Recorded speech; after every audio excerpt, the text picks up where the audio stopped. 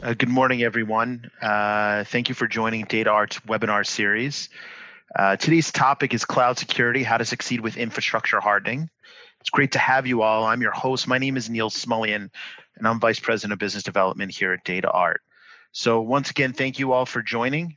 And it's my pleasure to introduce Dmitry Voroskov, Senior Security Consultant, and Yaroslav Vorontsov, Senior Solution Architect, who will be giving today's presentation. Thank you all so much.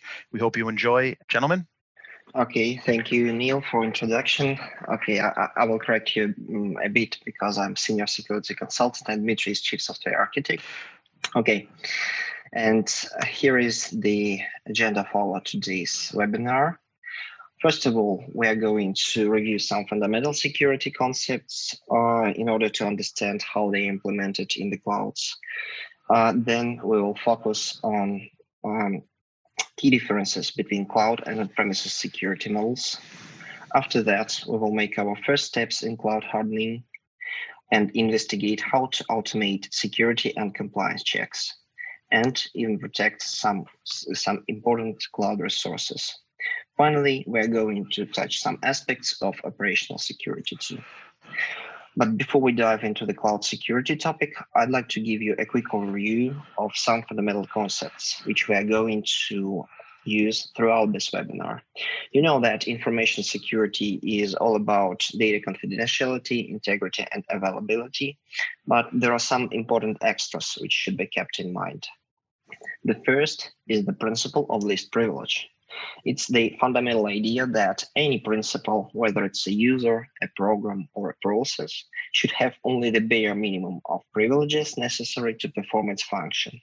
For example, a user account, which was created for pulling records from a database, doesn't need admin rights, while a programmer's duty is to write code and not to access the financial records of a company.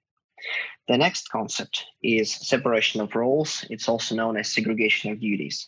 It's about having more than one person required to complete a complex task. Other need to know restrictions. A person would not be given access to certain information unless that access is mandatory for that person to conduct his or her official duties. Such a principle also discourages viewing sensitive material by limiting access to the smallest possible number of people. And two more popular concepts. Perimeter protection is a set of barriers, which are usually network-based, to keep intruders and unauthorized principals out from a secure area or zone. It's like you're building a fence which declares that here's your territory and it's forbidden to trespass it. Finally, security or defense in depth, also known as castle approach. It's a concept in which multiple defensive layers are used in an IT system to provide redundancy and defend against attacks using several independent methods. One may have a question. How does security affect a business? What are the immediate actions to take and what could be postponed? Previously, DataArt prepared a slide deck which described the multi-level approach to enterprise security and built its own kind of Maslow's pyramid. This pyramid should give you the idea of how fundamental security principles could be implemented on various levels of enterprise security. The full version of the deck is accessible via a link displayed in the bottom right corner, so if you're interested, you could click on it after the webinar. We are going to cover the bottom four levels of this pyramid, starting from the 0, and we will touch a bit level number 4, as they mostly cover technical controls and basic approaches intended to reduce data exposure risks for clouds. The top ones are focused on operational security and organization level measures, and they require a separate major discussion. Before we start, I just want to emphasize the importance of the ground level, as cloud resources are important assets and should be included into a company's asset management activities.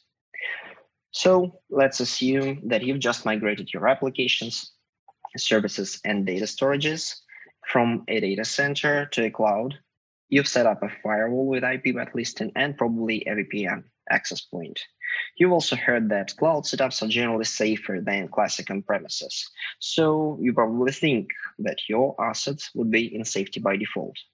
Is that true? Well, let's check and find out the answer.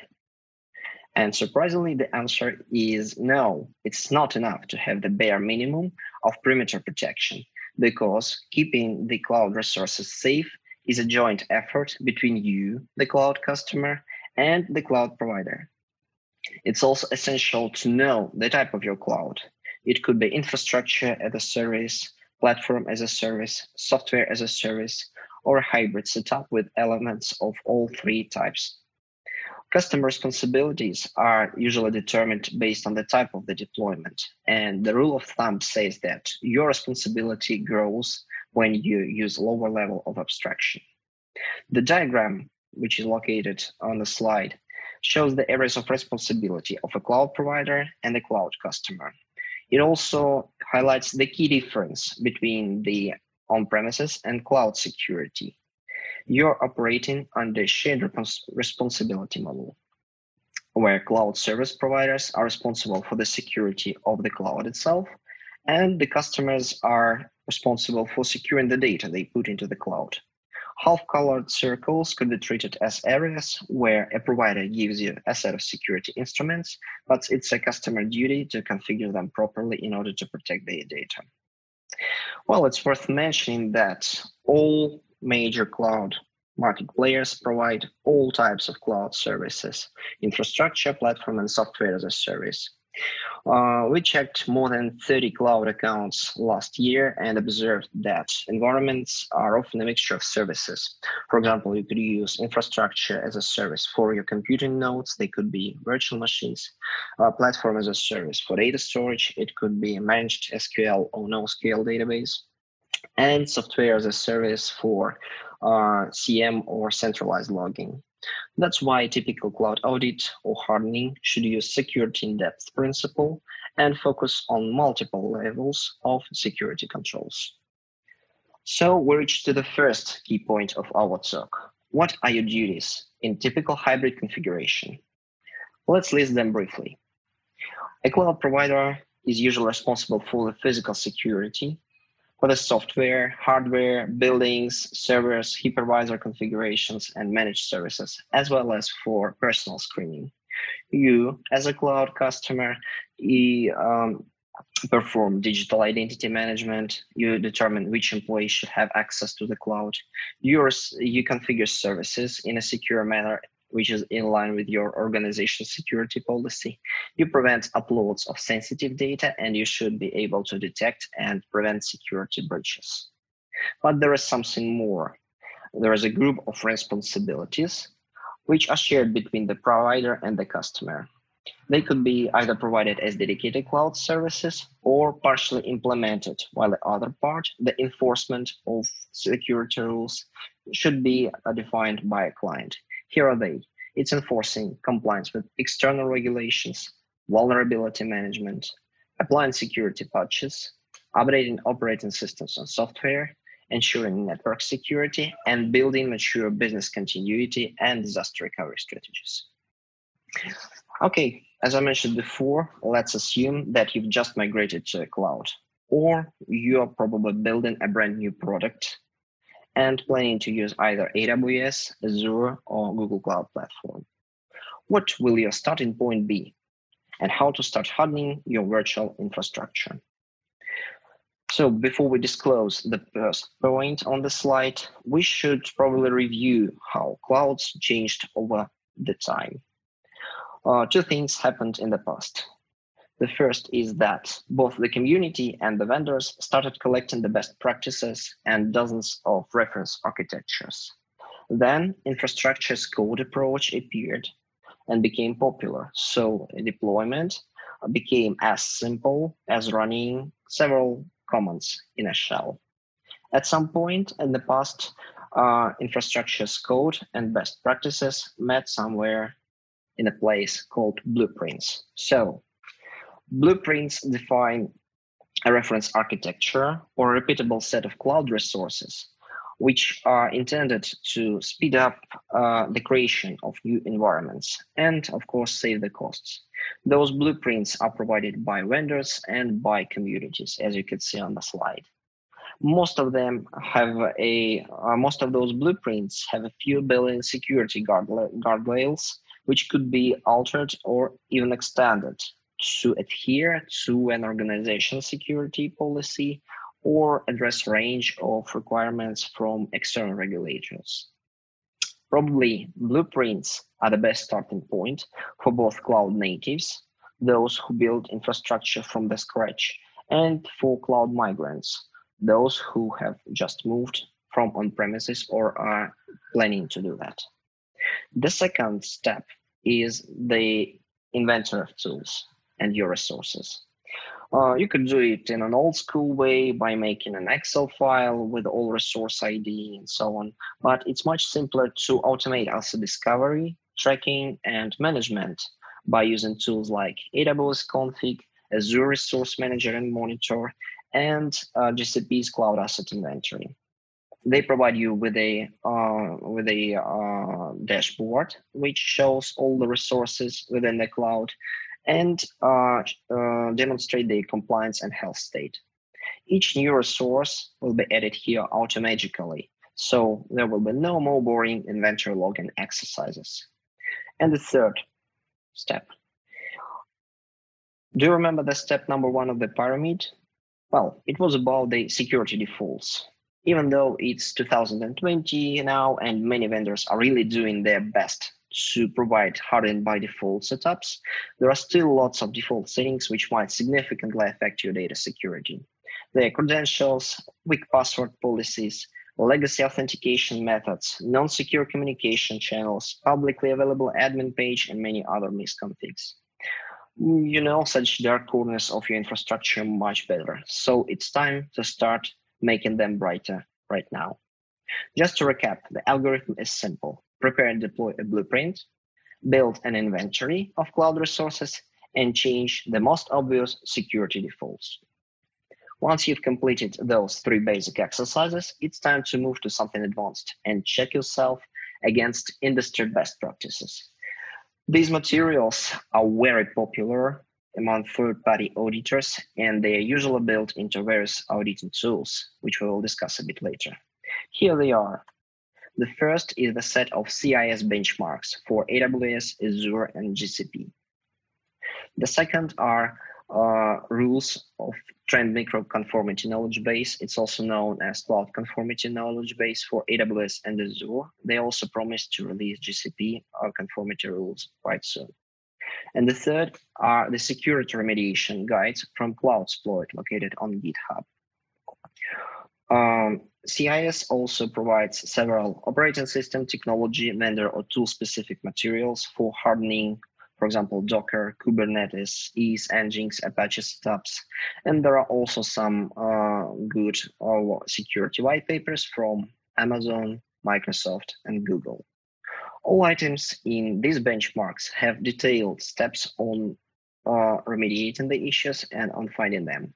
So you just need to print out a list of questions, select the most critical cloud account, and start the first round.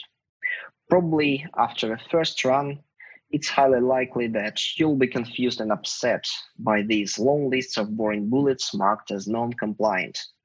But don't panic and keep calm. Everyone was at this point sometime before. And I'd like to congratulate you because you've made your second major step to an ultimate cloud security. At this point, you may think that all those items from the checklist should be verified manually. Fortunately not, because there are lots of various tools on the market and some of them are free. Here is a brief overview of how to automate cloud compliance checks. There are many free cloud auditing tools which are based on CIS benchmarks.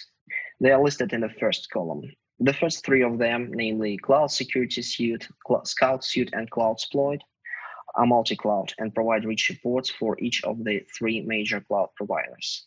The rest of the tools are cloud-specific and could be useful when you have a homogeneous setup. Containers, which are trendy right now, require special attention too. There are a number of instruments which help in finding overly privileged setups and few more which perform vulnerability scanning like Claire.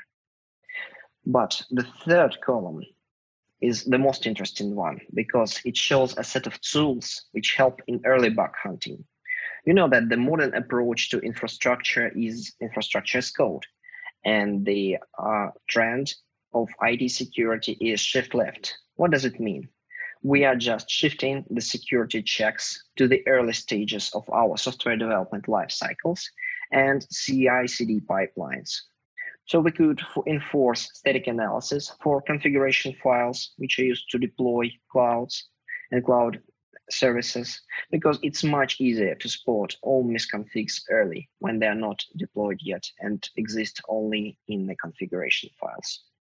Let me show you how cloud audit reports look like. So the former picture is for ScoutSuite. It's a set of interactive HTML pages which shows you the misconfigurations in your cloud accounts. The latter is the old-school console output from Prowler. Well, it looks interesting. I think you agree with that. But how to hunt issues immediately and do not perform repeated audits repeatedly? The answer is cloud compliance checks could be continuous. All three major players have built-in services with multiple profiles for monitoring, and these profiles are usually based on well-known industry standards like ISO family, PCI DSS, HIPAA, or GDPR. And these tools could help in identifying pain points in a few minutes. How it looks like. If something is not compliant with the predefined rules, for example, you forgot to close SSH access to your Linux virtual machines, you will get a notification immediately. If you have a multi-cloud setup, it's worth looking at universal third-party tools, which could handle multiple cloud accounts simultaneously and show their security grade in a single dashboard. They are Prisma Public Cloud, TrendMicro Cloud One, Cloud Checker, and Cloud Monitors from Qualys. So it's time for Dmitry to tell you about specific cloud hardening exercises. I'm giving the present rights to him. Dmitry? Thank you, Yaroslav.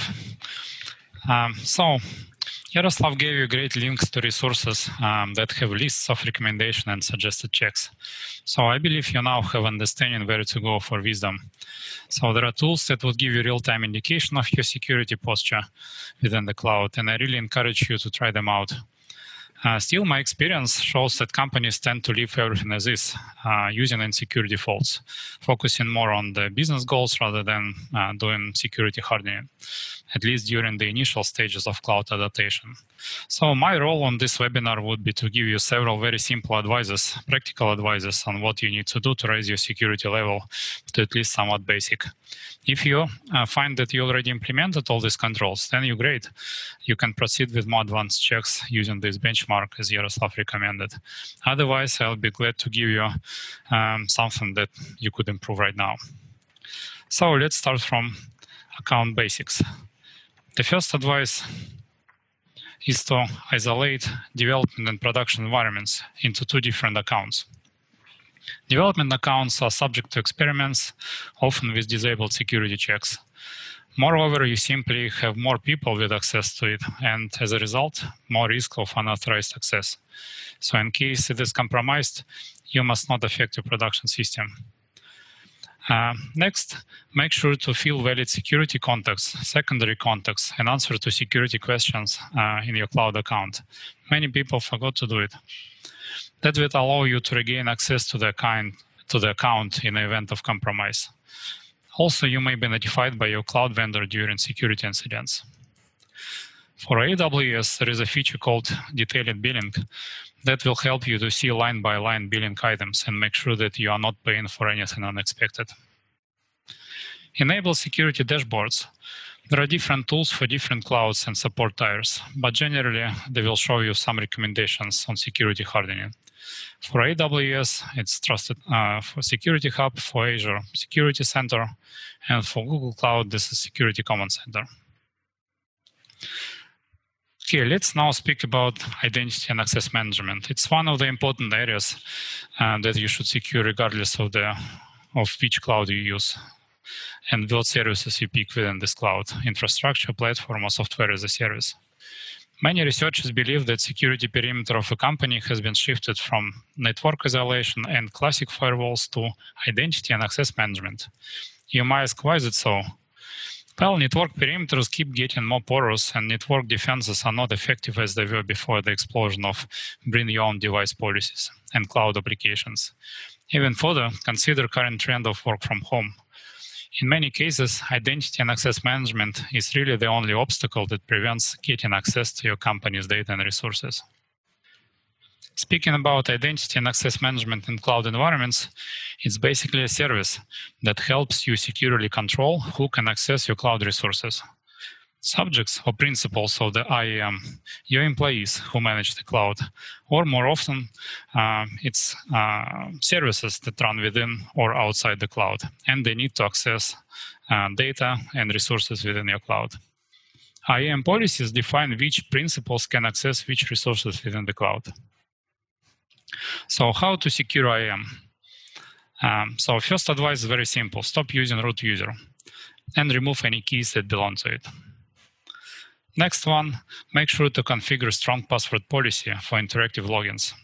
Current recommendations by cloud vendors is to use passwords with at least 14 characters long. And fourth, MFA. It has to be enabled for all users with access to the Cloud Console. It's very easy to use soft tokens, which are applications such as Google Authenticator on your mobile device that generate you temporary codes every 30 seconds and give you second factor. Alternatively, you could use hardware tokens such as RSI Secure ID. Use principle of least privilege. As Yaroslav mentioned, this is a basic security principle. Do not give overly permissive access to your employees. The same practice should apply when you give permissions to your cloud workers or applications services. Do not hardcode access keys or other credentials to your cloud applications. All clouds have mechanisms to allow your applications to get temporary access keys based on assigned role. Use that feature and make sure the application receives only those permissions that it needs. Take a habit of disabling inactive credentials. Anything not used 90 days, just disable it. It's easy to write a Lambda or implement a kind of user lifecycle management to take care of user provisioning, maintenance, and deprovisioning. Make sure to rotate credentials, especially those that could be exposed in various places. For example, access keys used for remote access to the cloud resources are very good candidates for that. While these recommendations seem like a standard set of practices from legacy enterprise policy, well, mostly they are. So it makes us wonder why we report about these issues over and over again during our security audits. Okay, let's get us to something more interesting. Sometimes clients ask us to do forensics after a security breach. Once we are given access to the cloud environment, we often notice the environment has no or very little logs that couldn't really help us in our investigation. I wonder what could be the reason of not enabling all kinds of possible audit logging within the cloud environment. Fortunately, it's just a bunch of clicks you need to do, or just a few lines of code that you need to write.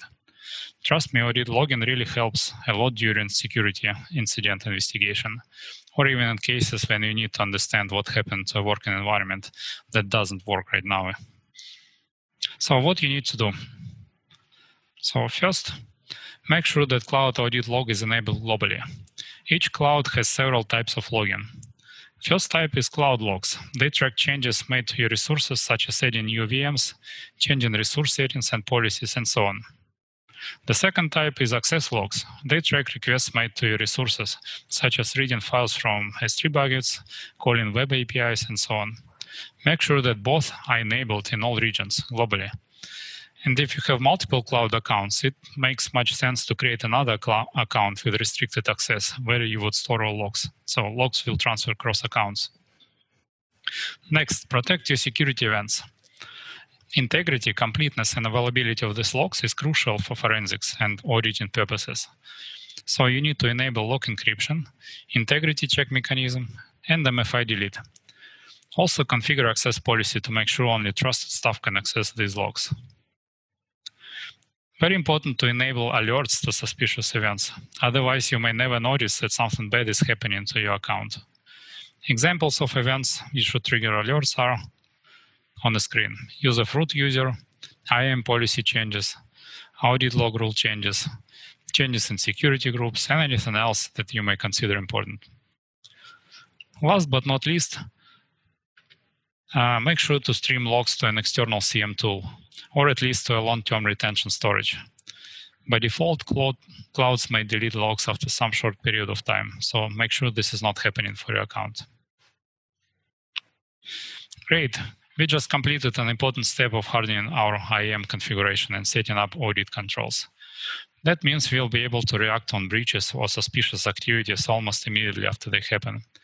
But don't you think it's much better to prevent such incidents rather than handle them post-factum? So it's time to tweak other services. Let's look how we can harden our computational resources.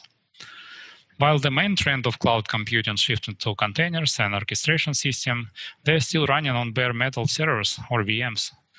VMs are also used in many setups, for example, Bastion hosts or a custom deployment of message queue service.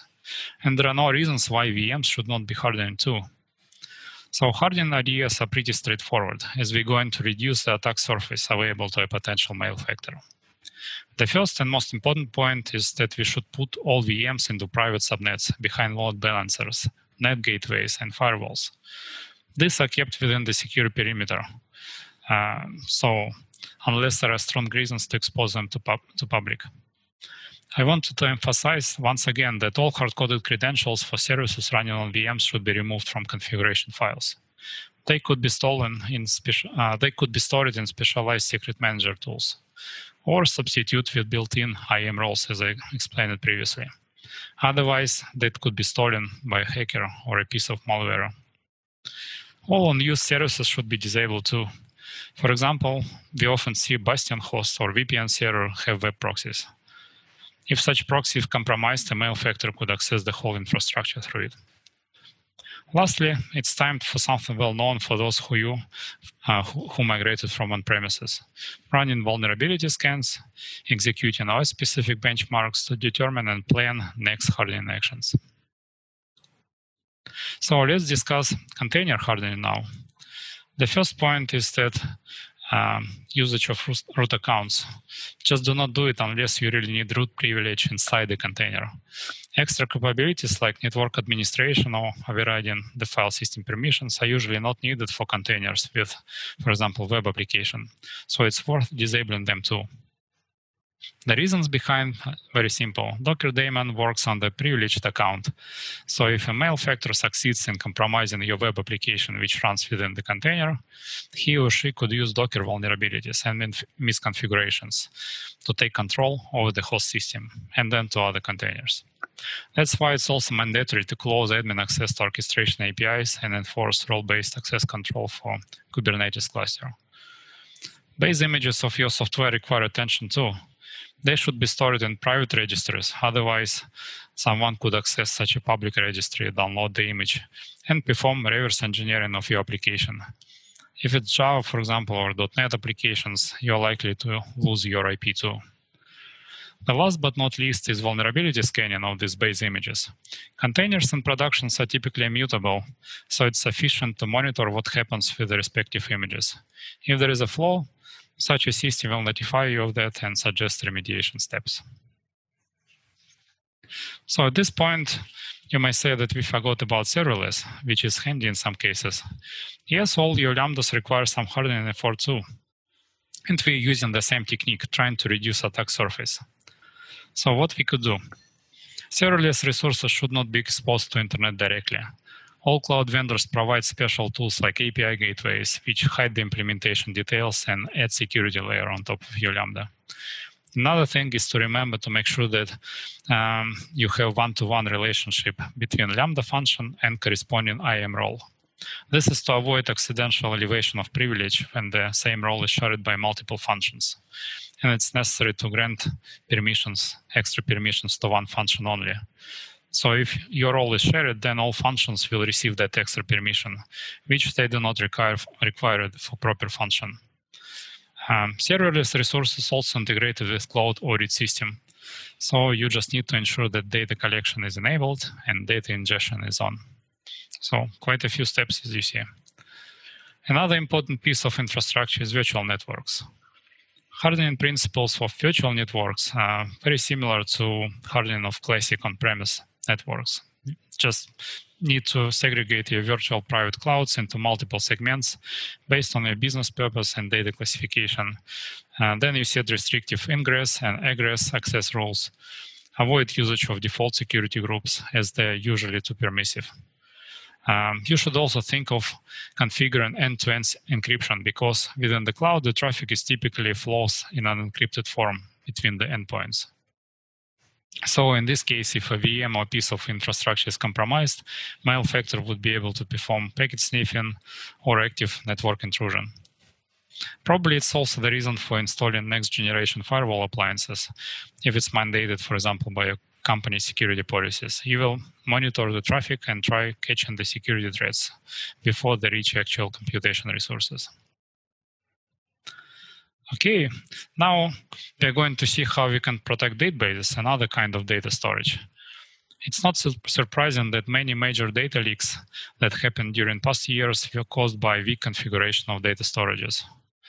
For example, you may remember Marriott, Capital One, or other famous hacks. The main threat which is associated with any type of data storage is unintended data leakage, either at rest or while in transit. That's why it's necessary to check a few things. First of them, make sure to have deny public access. So you need to make sure that unrestricted access is disabled, as well as you need to check that you enforce secure connections such as TLS. It's also recommended to enable transparent data encryption to protect data at rest. While setting data encryption, do not forget to apply it to all backups and snapshots. If possible, bring your own key material. The reason behind having BIOC is simple. It provides additional level of access control, since you could set up restriction on key usage too. Otherwise, these keys are managed by the platform, so they won't prevent a malicious employee accessing confidential data. And of course, do not forget to configure extended logging and auditing. Great, let's now review a few other services and settings which we recommend paying attention to. The first is proper use of cryptography when securing data in transit to your public endpoints within the cloud. Most cloud providers give you a predefined set of TLS cipher suites, which are united into TLS policies. It's important to ensure that you are using the strictest TLS policy available. By default, clouds allow you potentially weak protocols and ciphers, such as TLS 1.0. Nowadays, it's not enough to protect networks and classic firewalls because of various application-level attacks, such as cross-site scripting, SQL injection, cross-site request forgery, and other. Eventually, you should protect your applications from those, and there are special types of firewalls intended for that. They are known as L7 firewalls, layer 7 firewalls, or web application firewalls. They are installed behind TLS offloading nodes, and they analyze traffic from the internet to your applications and reject potentially malicious input. It's also important to protect from malicious network-based activities such as floods or DDoS attacks. Clouds won't protect from DDoS by default, so your application could be brought down by a classic DDoS attack. The third point is secure remote access to the cloud networks. It's essential to set up secure administrative interfaces and make them available for people who need access to cloud for administrative purposes. I'm not going to cover available techniques to provide secure remote access, but I would recommend just making sure to use secure connections such as VPN, use IP whitelisting where it's possible, as well as configure access control and audit logs to connections. Most companies use content delivery network tools like Azure CDN or AWS CloudFront. They also provide access logging and TLS policies. Do not forget about them. They are off by default. Some organizations prefer using domain management tools from cloud vendors. Do not forget to enable DNS query logging and forbid domain transfers, for example. Otherwise, attacker could enumerate all your domain names and use that information in their future attacks. Okay, and the final point is key and secret management service that provided by AWS, Azure, and Google Cloud. They will help you to manage your key material that you upload to the cloud and help you to establish, for example, automatic rotation of keys according to predefined schedule. So I hope this was not too boring, and I'll give Yaroslav a word where he covers security process. Yaroslav? Yeah, thank you, Dmitry. So please remember that each of the checks Dmitry was speaking about are pretty simple. So probably it's worth spending extra 5 or 10 minutes once you've deployed a new infrastructure. Otherwise, you may wake up one day and realize that you're in a very unpleasant situation. All your confidential data is being sold on a dark web market. So we've almost reached our final destination, a cloud with ultimate security. However, as Bruce Schneier said, security is a process and not a product. Do you remember the very beginning of our talk where I touched the inventory management?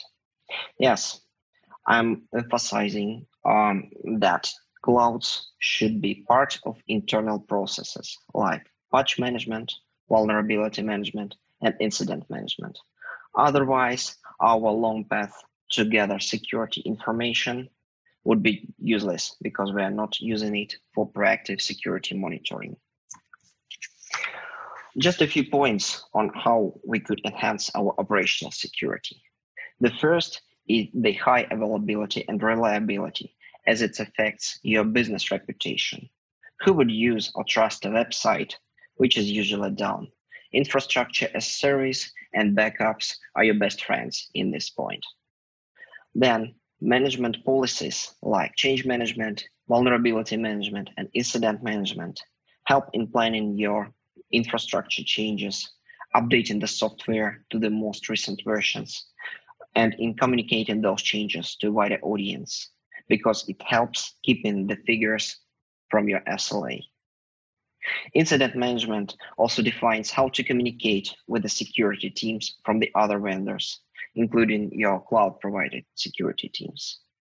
The last but not least is the usage of a CM tool, security information and event management, and creation of a security operations center to monitor the environments throughout the whole day, and to learn new threats, change the environments to be immune to that threats. So probably that's all we wanted to say about successful cloud infrastructure hardening today. And thank you very much for your attention. Neil? Thank you, gentlemen. That was excellent. Once again, thank you all for attending the webinar. We really appreciate it. I want to emphasize that if anybody is interested in digging a little bit deeper into their specific needs, we're happy to provide at no cost, questions and answers, bouncing ideas off of us. That's what we're here for. We would absolutely love to help you and hear out your needs. And feel free to reach out to us beyond that if you have any questions beyond the topic of this webinar. Again, Yaroslav and Dmitry, thank you so much. It was an excellent presentation. We hope we see you all again, and thank you for joining the webinar. Take care. Have a great day, everyone.